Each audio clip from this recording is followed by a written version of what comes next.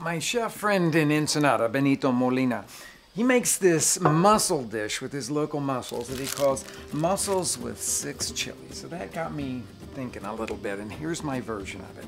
The first thing that you have to do is make this kind of homemade chili powder. And 6 chilies, well, chilies each offer something different to the mix. So I've got a whole variety of dried chilies out here, and I'm going to combine ancho chili. That's the one that's sort of that light cranberry colored one.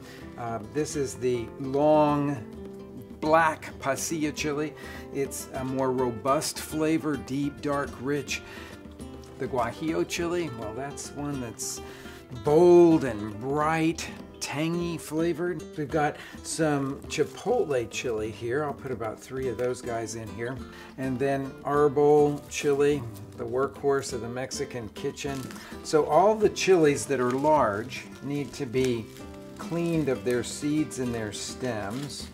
Open those out like that. Let the seeds fall out.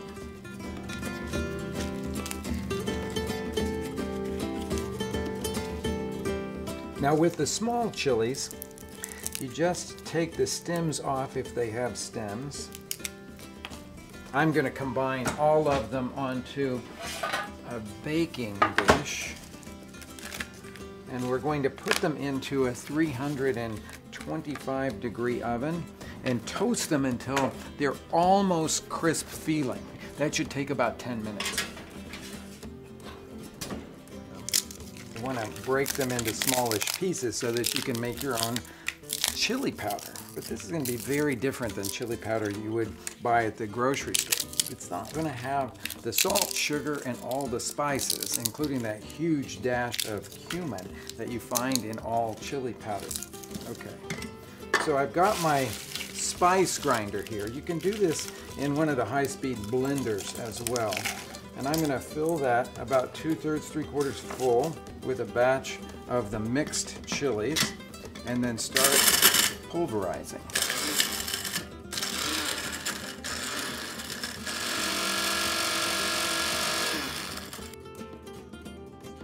So I'll put those into a little sealable container there and do the other half.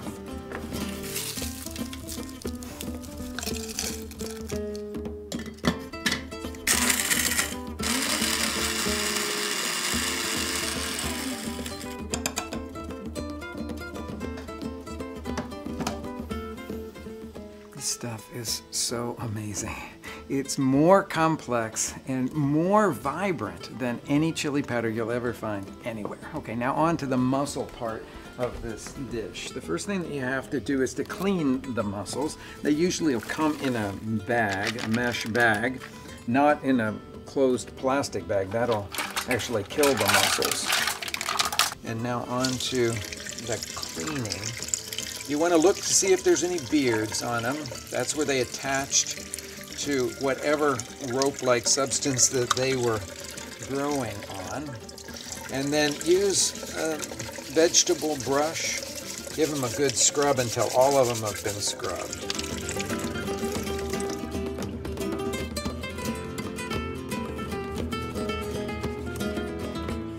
Now for the flavorings for the mussel dish, I'm going to start with a little bit of chorizo. One of my favorite combinations when it comes to seafood is shellfish and chorizo.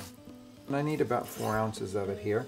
And then I'm going to put that into a pot, break that up, and cook that until it's completely done through.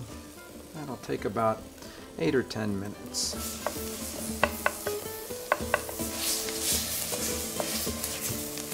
The chorizo is starting to brown now. I'm going to add a couple of cloves of garlic. Peeling by mashing and then finely chopping.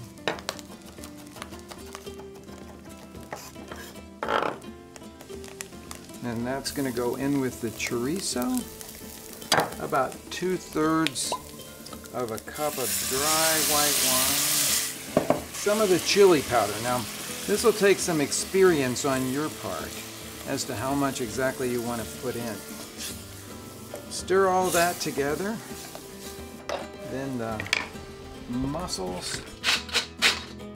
That really aromatic and flavorful cooking liquid there. Now put the lid on and it'll only take about 3 minutes or so for those mussels to open up. So check them after a couple to see how they're coming along. I'm cutting thick slices of sourdough bread, drizzling it with some olive oil, sprinkling on some salt, and then grilling it to serve alongside those mussels to sop up all the delicious juices.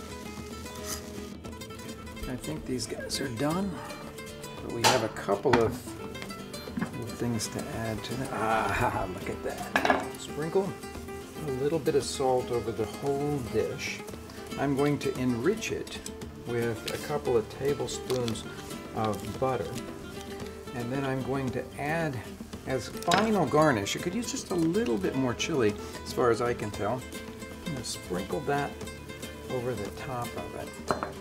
And then stir everything around with a large spoon until that butter melts and everything's coated with the chorizo broth. A lovely sprinkling of chopped fresh cilantro over the whole thing, and you've got a mussel feast.